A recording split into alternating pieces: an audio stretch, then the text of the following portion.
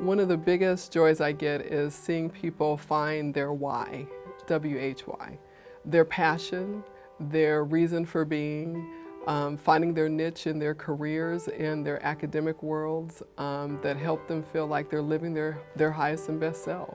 For Angela Byars-Winston, educating others is more than a career. I believe that, like for many people, teaching is a calling. It's an opportunity for me as a higher ed educator to really use the life experiences I've had, the research that I do, to meet students where they're at and help them find ways to make the world a better place. But that wasn't always so. She came to San Diego State to become an accountant. I was convinced I was going to be in a power navy blue suit at the head of some mahogany table running other people's money and business operations.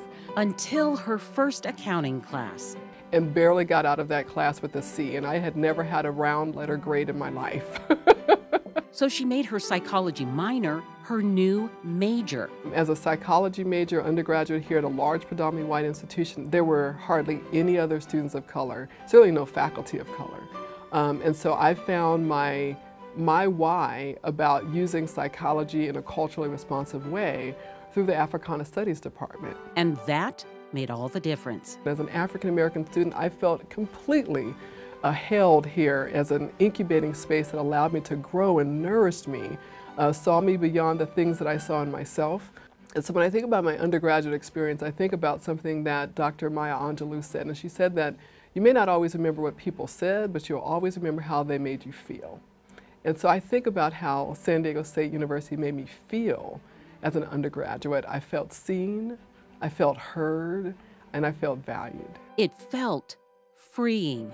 What San Diego State gave me, it sounds very cliche, but wings to fly. It gave me a sense of myself that was bigger than San Diego State, that I had something to say that only I could say. To this day, she supports the spaces that helped her thrive.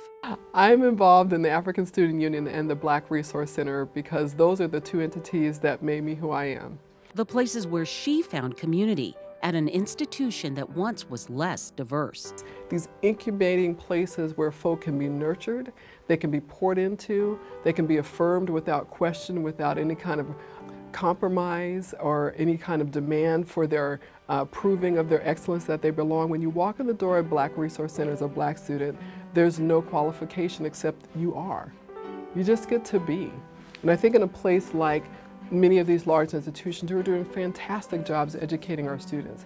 These counter spaces are literally hollowed ground that become the counter space for correcting the initial omission of me at the beginning. Through her research examining cultural influences on academic and career development, she hopes to ensure a more inclusive future for women and individuals from underrepresented racial and ethnic groups in the sciences, engineering, and medicine. I think a lasting impact of my research is really to help create the biomedical sciences environments in a way that people who look like me can flourish. That means that mentoring matters, that culturally responsive mentoring matters. That means that faculty who teach and train and educate and research future students or future scientists aren't dissuaded or distracted by race and gender and other social identities that people assume make me incompetent for science.